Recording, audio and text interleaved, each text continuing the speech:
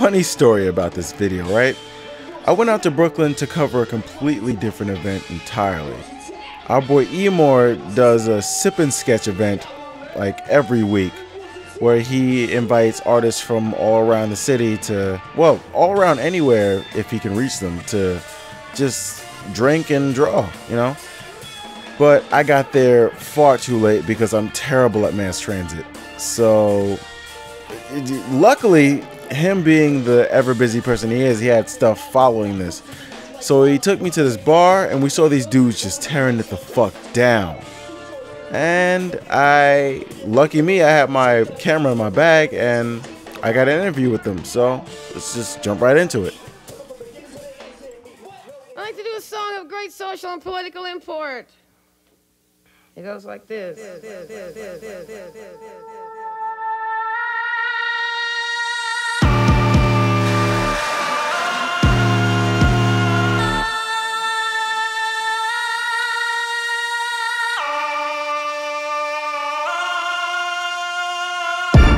Yo, what's up? You're here with me and your boy, Artist Emor, and my man Dwayne Giddens, aka Deascent of the Cold Press. Is it Deascent or Deascent? It's Deascent, actually. All right. D-E-A-S-C-E-N-T. I went to public school. Don't judge my stuff. Nonetheless, Deascent just performed here at Pianos. Just formed a band called the Cold Press. Yes, yes, yes. EP was released before they yes. gathered together. And could you tell us a bit about it? The EP is a concept EP, actually. 7 songs Brent and I released over the summer, and it's pretty much our take on society in the most extreme form. 2 people coming from different walks of life, but having the same similar desire for materialistic things that it gets pushed onto us by society, making you feel like you need the dopest broad, or you know, the fastest car, the shiniest chain, or anything and everything to kind of, you know, obtain that. But in the process of doing all that, we realized that none of this shit matters, and it leads to a road of like self-discovery. So it's pretty much a story being told through like the EP. All right, so can you tell us a bit about you and Brent? How'd you meet? Brent Butler, the lead guitarist and vocalist for the Cold Press. And I can't believe you guys are a band now. Yeah, it's official. It's a thing now. I feel like you guys just started a family. Yes, yes, we settled down musically. But Brent and I met back in 2011, and it was at a show not too far from here, New Yorican Poets Cafe. Okay. And we just hit it off, like, you know, we just admired each other's energy, each other's drives, like stage presence, all that. We just clicked, and we just always wanted to work with each other. We just kept missing each other throughout the years. So finally, Brent started doing a series called Verse of the Week, where he would take other songs from other artists and do his own version of them. And one of them we did, and it was pretty successful. Came out with a dope video to it. What was it? Oh, it's called Feeling Myself. It was the DJ Mustard, Will I Am, Miley Cyrus, and I think French Montana's on it too. That's a weird concept. Yes. What? What? Okay. All right. But we did a freestyle to that. Came out pretty good. Well, not pretty good, being a little bit modest. It's fucking dope, but came out really great, and we realized the chemistry that we had with one another. Like, it's time for us to do this project, because when we first met each other, we weren't where we wanted to be as artists.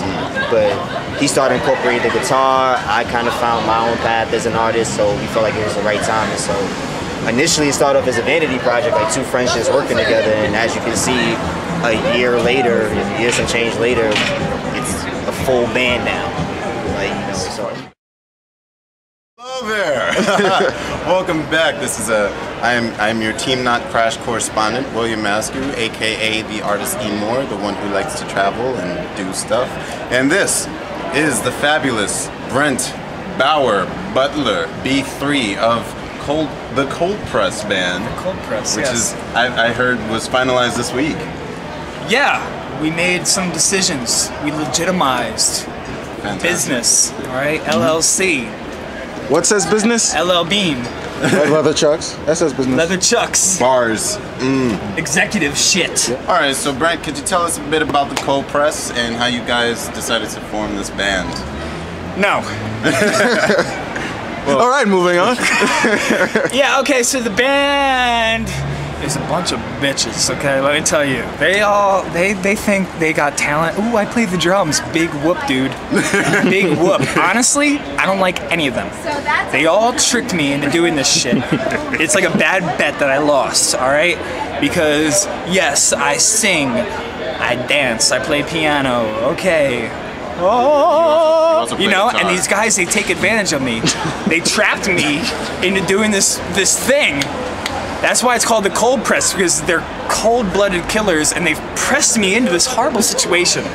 Oh, bars. Oh man, that sounds intense. Man. It's intense, just like camping. You know, I heard a story. You don't go camping with. Thank you. He'll be here all week. So, all right, Cold Press EP. Tell us about the release. Tell us about the videos that have dropped for these particular tracks. Tell us about your relationship with Deascent and why you decided to adopt this family. Sure. So, the Cold Press is actually like a concept EP. It's like a rock opera, or a rap opera, or a hip opera. Okay?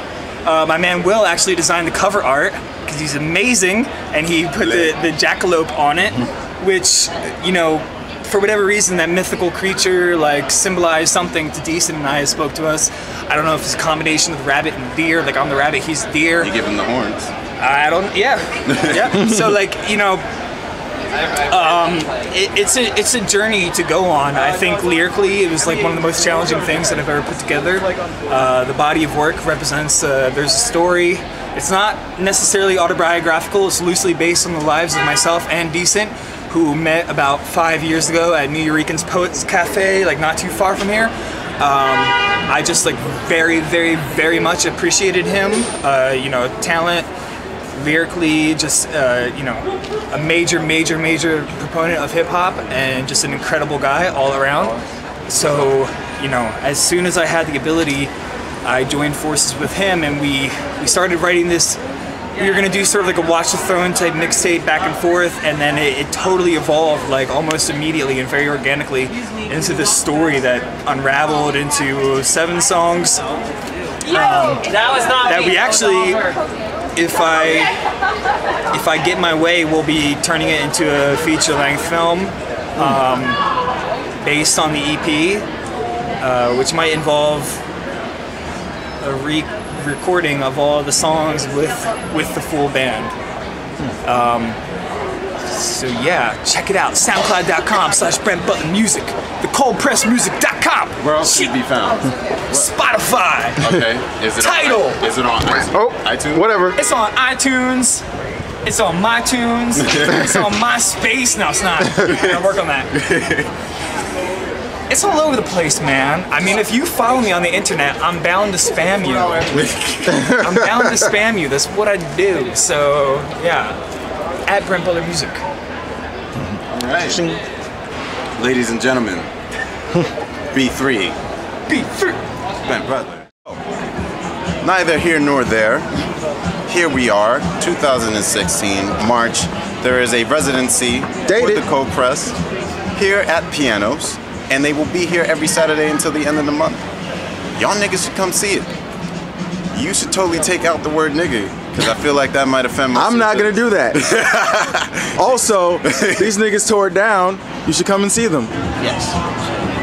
We got a video coming out March 30th called When Wolves Attack, directed by Flow Vision Medium. Shout out to the big homie Remo for directing that for us. It's featuring a lovely, lovely, lovely Kimma Jones. It's my homegirl, hey boo. My boys Lincoln Saya. And we're here once again for the entire month of March every Saturday, and we also got a lot of stuff coming up, so make sure you check us out. TheColdPressMusic.com, Instagram, Facebook, Twitter, Deascent, DEASCENT, Brent Butler Music, Facebook, Instagram, Twitter. You already know the whole deal. Check us out. Send me to the grave without that look. I mean it. I'm here for a reason. Them zeros repeated. Been dreaming about money since he was a fetus. I feed off the feeling of hunger. You see, it's a cycle of death, and I'm popping a wheelie. I really would go break the law. Really don't care anymore. Are you hearing me, God? American apostle, the kingdom of heaven is here in the mall. That jackalope, though. I know that jackalope was nuts.